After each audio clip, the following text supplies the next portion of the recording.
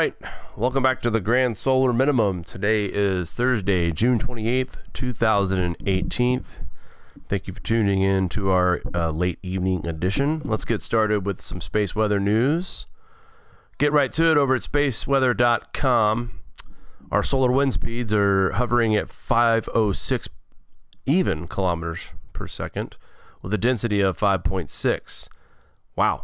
Almost forgot what this looked like. After about 3 weeks or so of constant solar activity with sunspot regions, we are now sitting at 0 for the first time, and that is now 88 days on the year for 2018, as we expect some very, very quiet conditions on our sun. Take a look at our KP indices, sitting at a 1 right now with a 24-hour max of a 2. And the SDO looks like it does have a couple of coronal holes that they are watching. Right now, the reason why we are experiencing the increase of solar wind is that we are in the solar stream of this this coronal hole. As it is already turned away from Earth, we should be coming down from that. Actually, we have been dropping throughout the afternoon into the evening hours. And really looking at the SDO in motion right now, we have a pretty quiet sun, and that's what we expect during this time.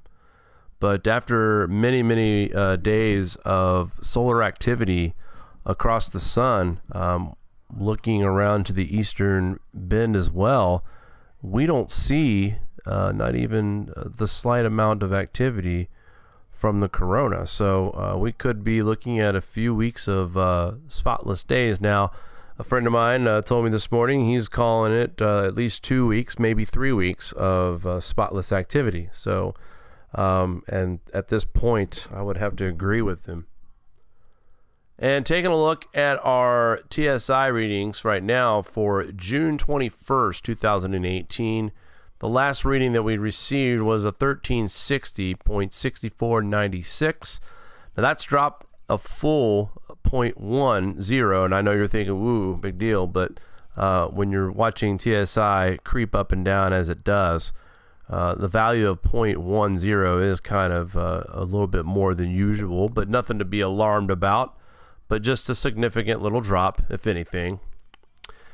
And I saw this study, and thanks to SPACEWEATHER.com, they're the ones that alerted me to this paper, this new paper that's out. If you go to SPACEWEATHER.com, I'll show you real quick where it's at.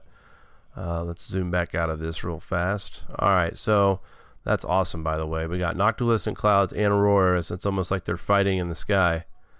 But over here, the article is here, flight attendants at higher risk of cancer. And then where you see the word here, you click on that, and it will take you to this paper as soon as I find it here. All right, here we go. So it says cancer prevalence among flight attendants compared to the general population. And I'll go ahead and read a little bit about this. Here is the abstract. The background part of this is the flight attendants are an understudied occupational group despite ongoing a wide range of adverse job-related exposures, including to known carcinogens. In our study, we aim to characterize the prevalence of cancer diagnosis among U.S. cabin crew relative to the general population. It says here for the methods section, in 2014 through 2015, they surveyed participants of the Harvard Flight Attendant Health Study. They compared the prevalence of their self-reported cancer diagnosis to a contemporaneous cohort in the National Health and Nutrition Examine Survey, 2013 through 14 is when it's established, I assume here, using age-weighted standardized prevalence ratios. We also analyzed associations between job tenure and the prevalence of selected cancers using logistic regression and adjusting for potential co-founders. It goes on to give the results here, the stats and everything, and then the conclusion they came up with was we observe higher rates of specific cancers in flight attendants compared to the general population, some of which were related to job tenure. Our results should be interpreted in light of self-reported health information and cross-sectional study design. Future longitudinal studies should evaluate association between specific exposures and cancers among cabin crew. We've talked about this before. This study goes into the background of cosmic rays and what happens when your body's exposed to it. Right here in the article here, the researchers led by Irina Mordukov. Sorry about that. I definitely butchered that last name. But she's out of Harvard University and listed cosmic rays, irregular sleep habits, and chemical contaminants as likely risk factors. So the first thing that they named off from the person who led this research was cosmic rays. And we've talked about this before. I think Mari and I actually might have been in an interview at one point. Pardon me.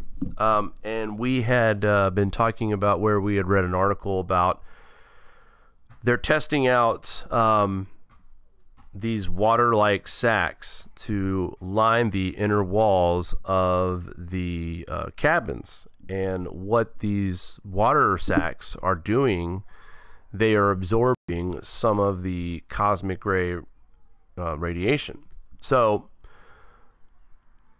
this is an interesting study that actually is a real study out there that shows a link in increased chances for cancer. And one of the cancers, or two of the big cancers they mentioned, really breast cancer, cervical cancer, and they did mention melanoma. So those were the three cancers that were most common in the study. All right, I'll leave the link in the description for that. You guys can take a look at that study. Very good paper, very interesting. It's educational for sure. It helps us understand a little bit more about what's going on in those types of conditions to the human body. And we've talked about this in the past too. You can only imagine if flight attendants are at risk for these cancers and they're increasing, what's it going to do to our astronauts as we go into deep space into the future? So just keep our eyes on that. Quote of the week: Hansen, father of global warming, calls renewables grotesque idea. Anthony Watts points out here with this article that he wrote, by the way, this is out of the Boston Globe. And if you guys want to see that article, I put that link in the description. Here is the actual article itself. But he wanted to go ahead and highlight the very beginning of this. And it goes 30 years ago, while in the midst of withered and massive drought in the East Coast, temperatures exceeded 100 degrees Fahrenheit, I testified to the Senate as a senior NASA scientist about climate change. I said the ongoing global warming was outside the range of natural variability, and it could be attributed with high confidence to human activity, mainly from the spewing of carbon dioxide and other heat-trapping gases into the atmosphere.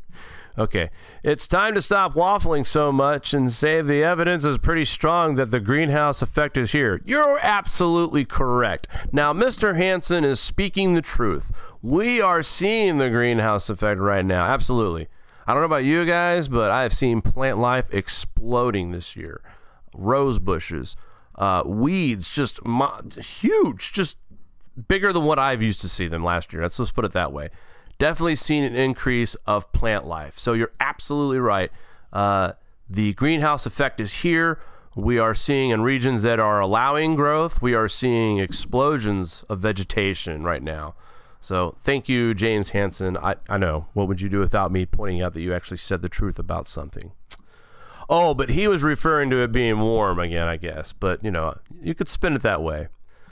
This clear and strong message about the dangers of carbon emissions was heard. The next day, it led the front pages of newspapers across the country. Climate theory led to political action with remarkable speed. Within 4 years, almost all nations, including the United States, signed a framework convention in Rio de Janeiro, agreeing that the world must avoid dangerous human-made interference with the climate.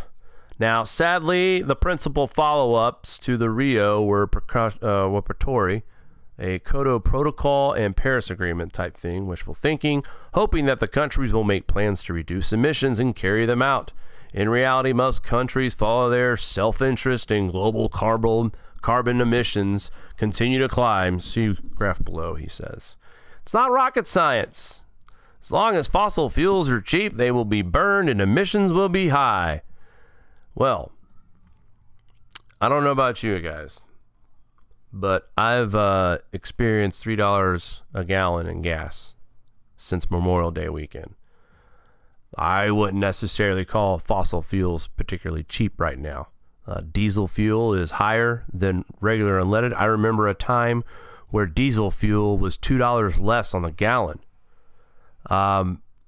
We have seen a 40% increase in our gas bill just from this winter. And I promise you, next winter, we're going to see probably up to 60 to 65% increase in the gas bill next year. Not because of use, but because of price. What we're being charged to burn these fossil fuels. So, you know, I'm glad that Anthony Watts caught this article today, and I'm glad that this idiot, James Hansen, wrote this article, because he's really showing his ignorance here by saying it's not rocket science. As long as fossil fuels are cheap, they will be burned and emissions will be high. And I don't understand where this guy thinks that fossil fuels right now are cheap. Electrical power plants this winter had to get fired up by coal plants. So there's another increase. The demand and supply thing did not work out too well this year.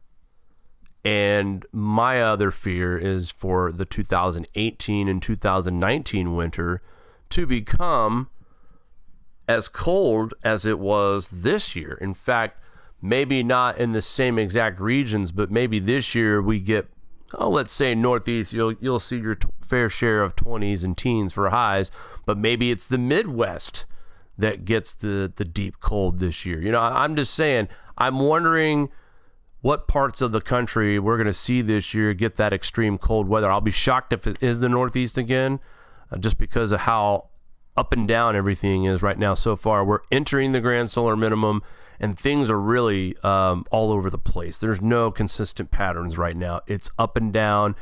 And, you know, I used to think that there was a way to kind of guess, like on certain charts when they were coming out. Like, for instance, Dr. Roy Spencer, very soon.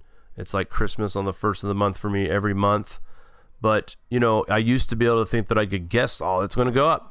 It's going to go down. It's October. It's going to be cooler. You know, it's June. It's going to be warmer. And that's not happening. So, you know, this guy, when he says it's not rocket science and then makes a statement like this, claiming that, and then he wants to talk about, you know, we have to have carbon fees. We got, this is, you know, economists agree 100% of this fee is distributed uniformly to the public. The economy will be spurred and the GNP will rise and millions of jobs will be created off of this carbon fee. Now, that's what they're saying.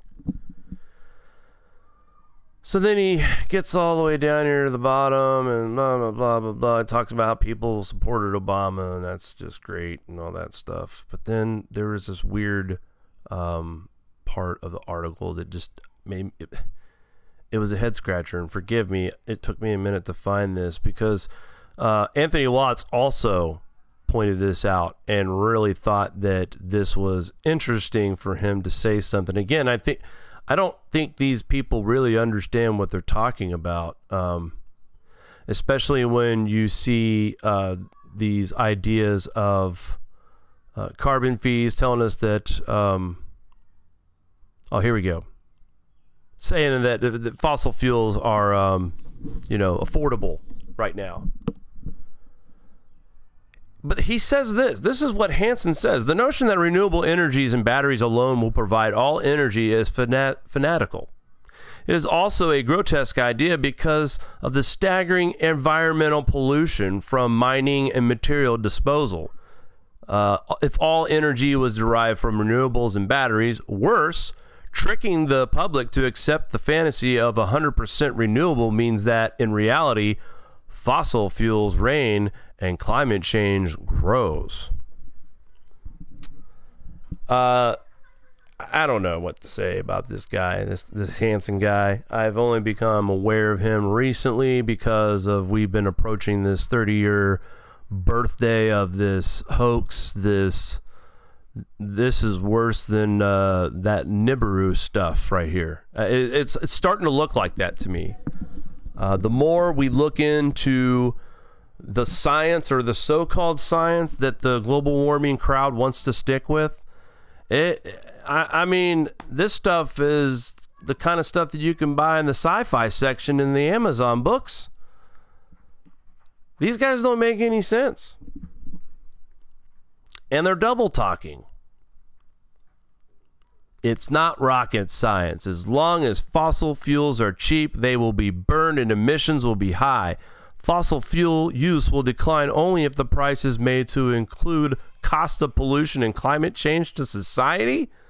The simplest and most effective way to do this is collecting a rising carbon fee from fossil fuel companies. So basically, James's idea is just to raise the prices even more. That way you guys won't buy them. That'll solve it all.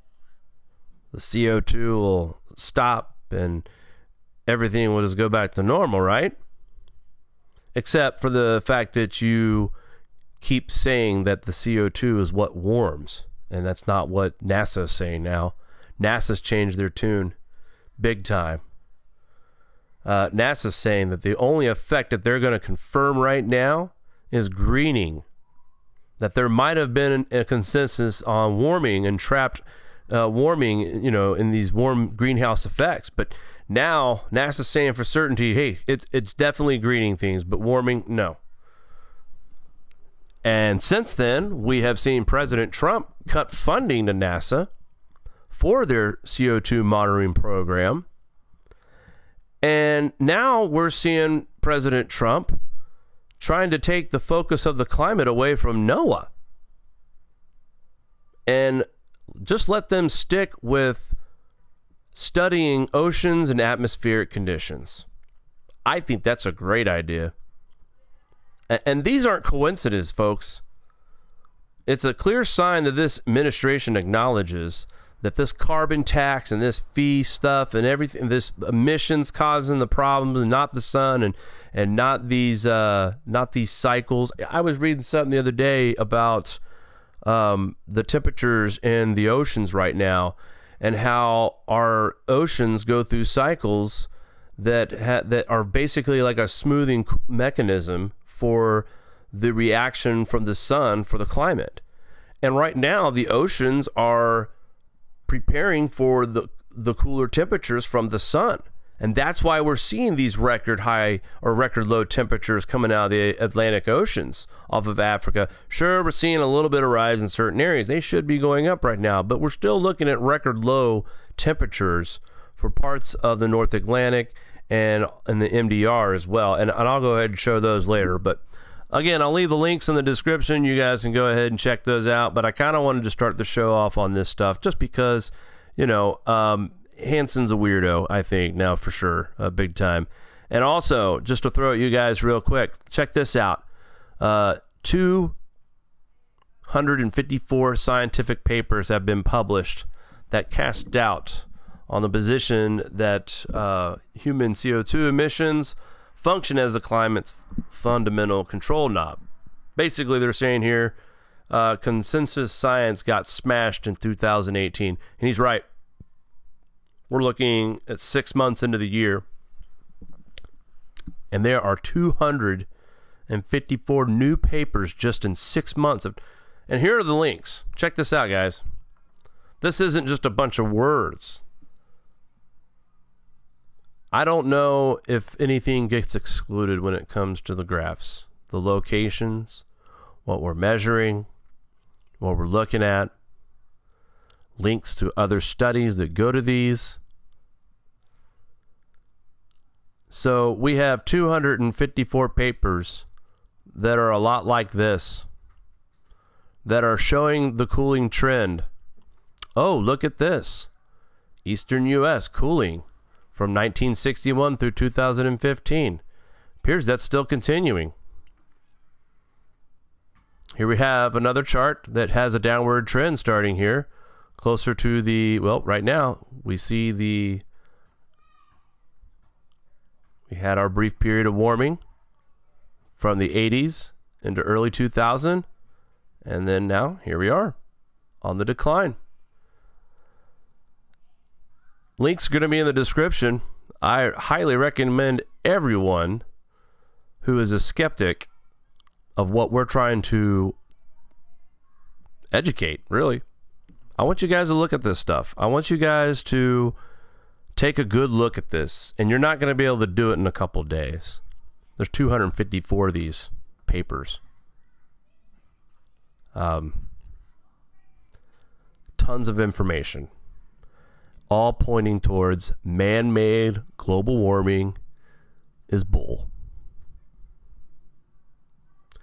And the quicker we all accept that and start looking at real scientific information, the quicker we can move on to solutions on a global scale, and not just individual communities who choose to listen to the science and the facts, that choose to try to learn and study what's happening right now, versus the people who have it all figured out. And Al Gore's telling the truth. And because of global warming, you know, we're screwed. We're over the tipping point. I'm sick of hearing that. We're not over any tipping point. The tipping point is not here yet. Trust me on that. And we go to new eruption of Mount Agung disrupts air travel. Now, this has been going on for most of the day. It started on June 27th, 2018. I was speaking with Rob earlier today. We were seeing ash plumes as high as, well, it says here, we got up to 16,000 feet above sea level.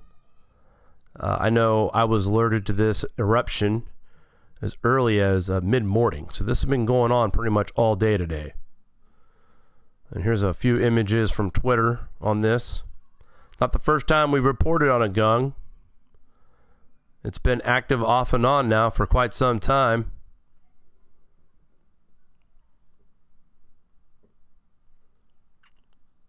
We'll keep an eye on this. Right now it's at alert level 3 out of a 4. So it is affecting air travel as we speak. And an intense eruption starts at Sierra Negra volcano here in Ecuador. New eruption started at Sierra Negra volcano at around 1340 UTC. I'm sorry, that's local time, 2140 UTC time. At least 50 people living close to the Sierra Negra volcano on the Isabela Island have been evacuated after a series of earthquakes on June 26 resulted in one of the worst eruptions of this volcano known to history. Lava flows are being observed on the northern flanks of the volcano directed towards the interior of the caldera, and another part towards the northern flank of the direction of Baja Elizabeth. That's the IGEPN reported 2236 UTC time on June 26. This eruption is producing a cloud of gas and ash, which is moving to the west of the volcano. Let's see if I can play a few seconds of this without getting in trouble. So far, so good, right? Sorry guys. I haven't gone through the video. I didn't know it was going to be this fella here just talking the whole time. I was hoping to see some footage, but we don't have it available right now. But that's pretty intense looking. Kind of reminds you of Kilauea a little bit. We'll keep an eye on this one. That's just a little 2 today. Nope, make that 3. Alerts raised for Cleveland volcano after detection of small lava flow. This is in Alaska. Satellite observations of Cleveland volcano on June 25, 2018 indicate the presence of small circular lava flow, about 80 meters in diameter, covering the floor of the summit crater. That's according to the Alaskan Volcano Observatory, reported on June 26. Geophysical monitoring data from Cleveland volcano has been unavailable since early afternoon, June 25th, and thus it is unknown if the infusion of lava within the crater generated detectable seismicity or infrasound.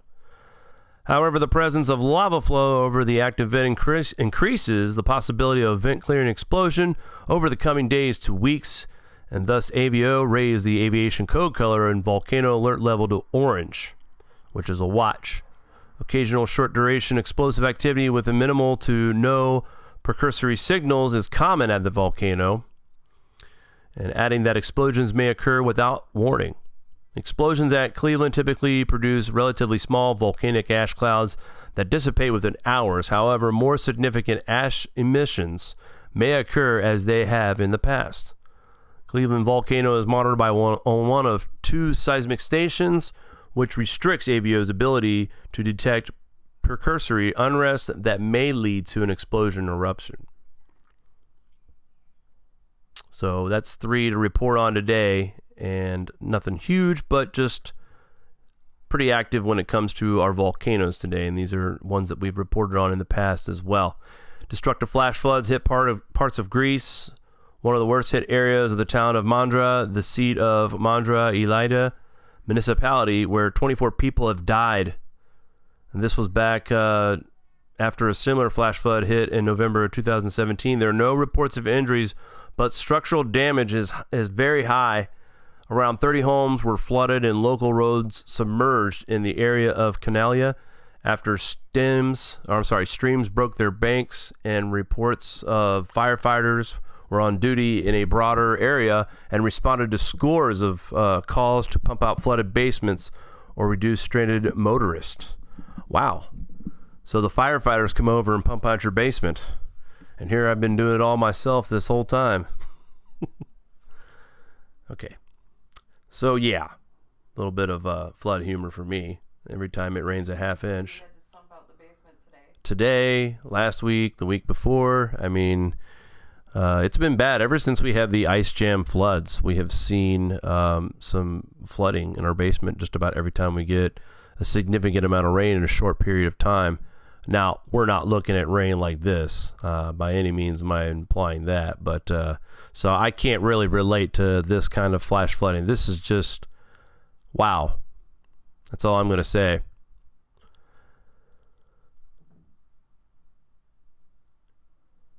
Speaking of that, I want to show you guys something real quick. And we've seen many,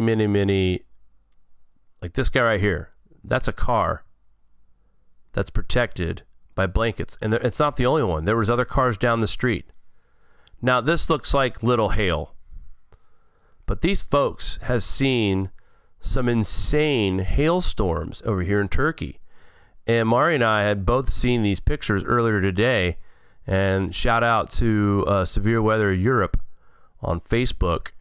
And we thought it was, well, not funny, but unfortunate that these folks were taking it to this extreme. And bear with me here, guys. I wanted to show you some of the hail. This is also in Turkey. Flash floods here. I mean, those are some pretty fast-moving waters. And here's more hail in Spain. This was today. Look at that. Thanks to these guys, we get to see this. Here's more hail. This is Istanbul, Turkey, June 27th. Don't seem that all bad, but they've had some serious hail in the past. Look at this. This is what they were doing to protect themselves from the hail. Apparently, the insurance on that's not very good. Wow.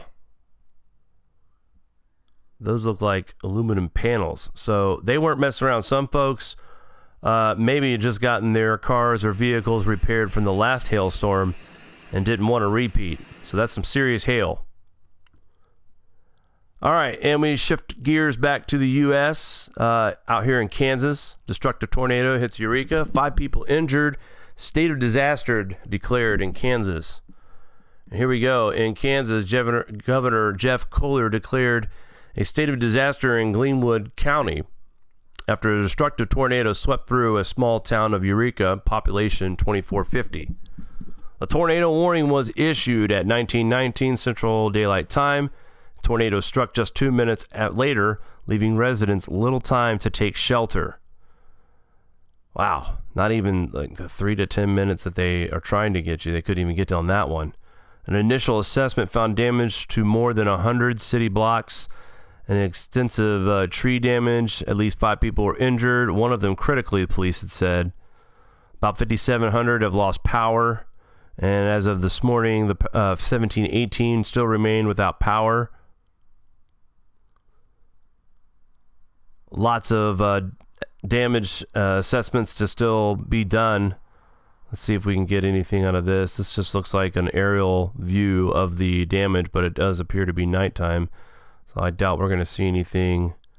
Yeah. Nothing too clear on that one. It's late. So hopefully we'll get an update on this tomorrow and get some more images from that area. This is old news. This was from yesterday, but we had a different kind of show, and I didn't really do a lot of article to speak of.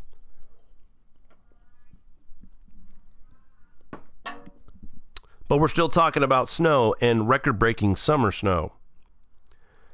Snow fell on parts of Newfoundland and Labrador, Canada on Monday, June 26, and authorities warned residents there was a risk of snow and frost into Tuesday, both on the island and the Big Land. According to Environment Canada, EC, the temperature was hovering around freezing in some areas, and the snowfall set a record for June 26 in Gander, where about 0.78 inches of snow had fallen by mid-morning. Not that much, but snowfall has never fallen previously on this day. We'll be in the record books for that, and as minor as that is, but we are not complete strangers to late season snowfalls. 1.25 inches fell in Gander on June 20th, 1996, and 0.07 fell in 1950. I'm sorry, on June 30th, 1995. So very light accumulations, but still almost an inch. On June 26th, they beat their old record, which was the latest they'd had accumulating snow was 1996 with 1.25 inches. So pretty amazing stuff here. Talking about some of the temperatures and where we were with that as well on Tuesday. The temperature in Gander on Tuesday was only forecasted to reach 3 degrees Celsius, which is 37.4, which would break another record. The previous coldest June 26 was 4.4, which is 39.9 degrees, so it broke it slightly, just by a couple degrees. The average normal temperature around 19 Celsius, guys. The high was 32 Celsius. That's how, okay, so we're supposed to be at 19, and we're looking at temperatures in the low single digits Celsius. I'm not saying it's supposed to be blistering hot. Obviously, the average is only 66, but that's a lot warmer than 37 degrees on June 26. But this is a sign of things to come. We're starting to see the warning signs from Mother Nature already. That's why we share these articles. That's why there's channels like us out here that talk about this stuff, to prepare people, to get them ready. Arctic Ocean, almost totally ice covered. I brought this up because I had I'm not going to call him names because he just doesn't know better, obviously, but he left a comment on a video that we did not too long ago. We were talking about the thickness of sea ice in the Arctic. And he had left a comment saying, I don't know any kind of ice map that shows red as a bad thing. Red means heat, So he's trying to say that what we're looking at right here is we're looking at temperatures on the north. And he thinks that in this red and yellow areas here that this is warm weather or something. And this is all, mildly cold, and only the deep cold is over here. And, well, Robert Felix, maybe he saw that comment too. Maybe he was in our comment section, but I appreciate he broke it down. Says purple signifies sea ice thickness approximately of 0.5 to 1.5 meters, which is 20 inches to 5 feet. The blue-green signifies anywhere from 5 feet to 10 feet. Yellow to orange signifies 10 to 13 feet, and red signifies 13 to 16 feet. So, Leslie, my man, I hope you're watching because they just broke it down for you. The red is the thickest kind of ice to have. Read that. It says here 13 to 16 feet in the red areas. So I just wanted to bring that up from one of our, I don't know if he's a subscriber or maybe just a wise ass, but yes, this is how they show the sea ice thickness. These are the colors, and Mr. Felix has been kind enough to break it down for everyone to understand.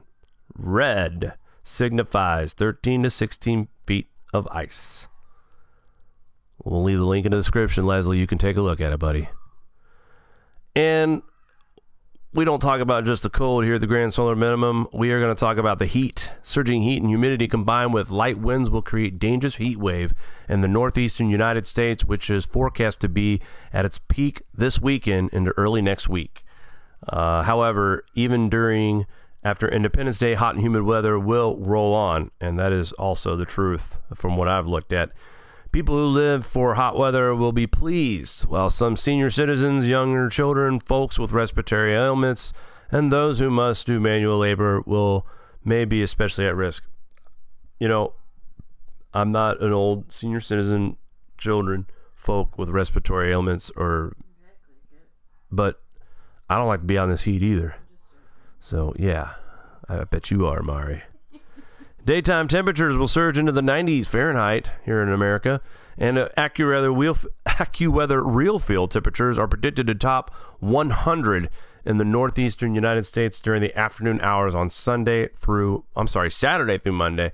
Here we are Saturday, and where I live, looky here, we are going to be in the 100 to 105 index. Not good. You folks from Southwest Ohio, my family and friends in Dayton, looks like you guys will be pushing the 105 to 110 real feel mark on Saturday. And then it gets worse. We go into Sunday, and it gets really hot. In fact, Buffalo is flirting with an all-time record high of 100 degrees on Sunday. And not only is it an all-time record high, but I don't think, and somebody will probably correct me, but I'm pretty sure I read that Buffalo has never hit the 100-degree mark. So this would be historic heat. But I hate to toot my own horn. I'm going to have to. And I know other people in this community have said this too. We were going to see heat waves this year. We didn't really see it last year. I did say it. I'm just saying. And so have other people in this community. This heat wave, to me, does not represent that, oh, the minimum's not coming. No. This stuff happens. And this extreme heat is happening because of what's going on in our oceans right now. Leave the link in the description. I already showed you guys that article. I guess I wanted to show it to you again. Please check this out, guys. Like I said, 254 papers. Can't go wrong. Here's a look at our current radar. Actually, let's make it really current. This was current a half hour ago. I've been babbling. The joys of live. Here we go. Zooming in a little bit on the far southern region here in Alabama and Georgia. You guys look a little active with some thunderstorm action that's moving from north to south. So pushing off to the Gulf of Mexico is where we can expect your weather to go. And let's go ahead and take a look here in the Midwest as well. You guys have seen some pretty, again, storm system is moving from north to south. Southern Illinois is getting a very, very big dose of heavy rain. I would not be surprised to, there could be some flash flooding from these storms, but they're moving pretty quick. So that's the good news.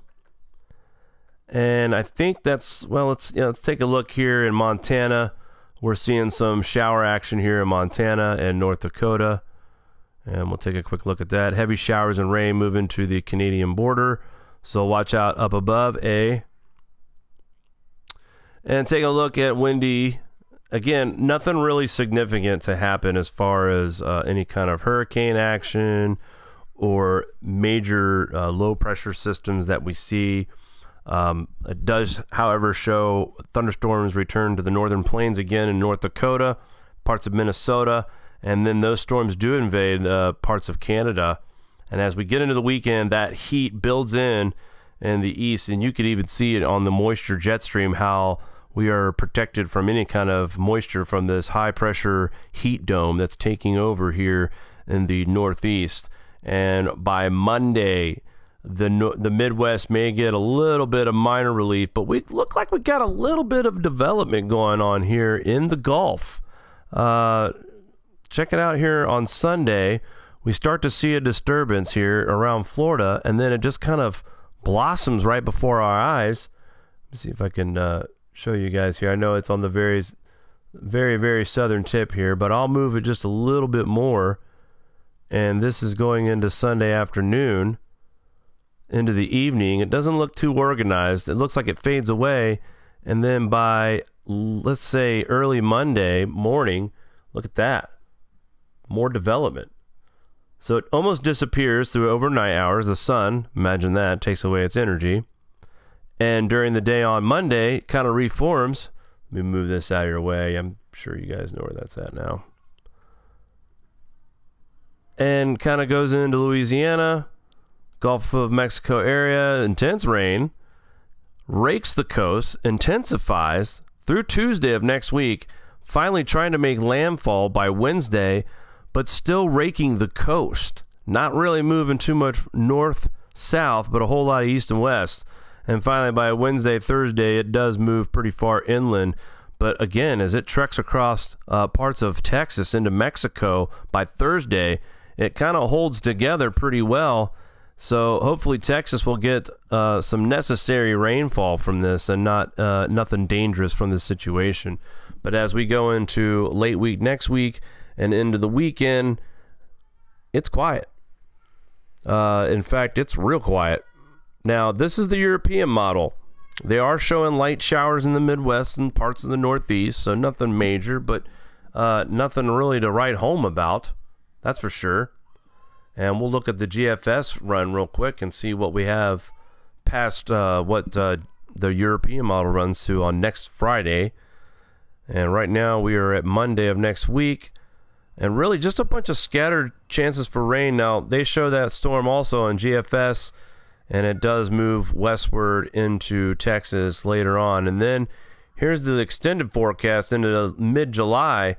And GFS is being bullish when it comes to moisture in the south and the northeast and the Midwest. It looks like that after we get this heat wave here, that's going to last into the 1st of July, towards the middle of the 5th into the 6th, and then we start to see some more widespread chances of July on the 7th of July into the 8th and 9th and 10th, as it continues to be a steady stream of moisture flow throughout the week, late next week, and the week after that as well. So it's been a rainy pattern most of the summer. I'm going to have to get some data together that shows how much exactly we've seen. I wonder how many cities and states are looking at above average, if not record-breaking, precipitation totals. I know we've got extreme droughts going on in Texas and Oklahoma, New Mexico, Nevada, Arizona, parts of Colorado, even parts of Kansas, Nebraska, some parts, mostly in that southwest region, and some moderate dryness going on in the northeast as well, believe it or not. So keeping our eyes on that. And I wanted to show you guys the anomaly temperatures real fast. The East Tropical Atlantic did have a slight rise to 1.3 below baseline. Again, negative. Same here with the Caribbean. It has fallen. I thought it was going to be on the rise to pass the baseline. Again, has dropped to a negative 0.636. And then we have our values here on the Atlantic MDR.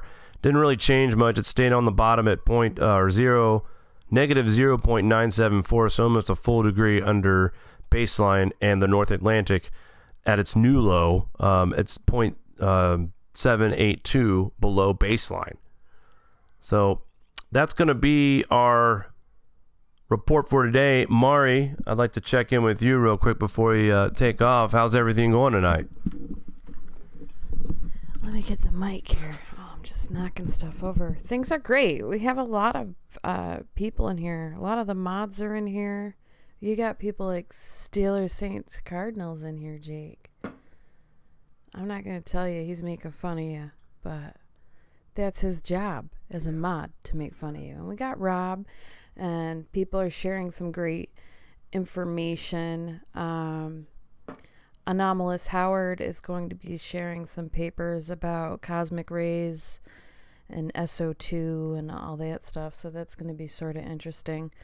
I just want to say hi to everyone in the chat. Hope you guys are having a great night. You guys are such a pleasure, and I love how you all share your information with what you're doing with your prepping and your little tips and tricks. You guys are great. So that's all I got to say, Jake. I'm going to pass this mic back to you.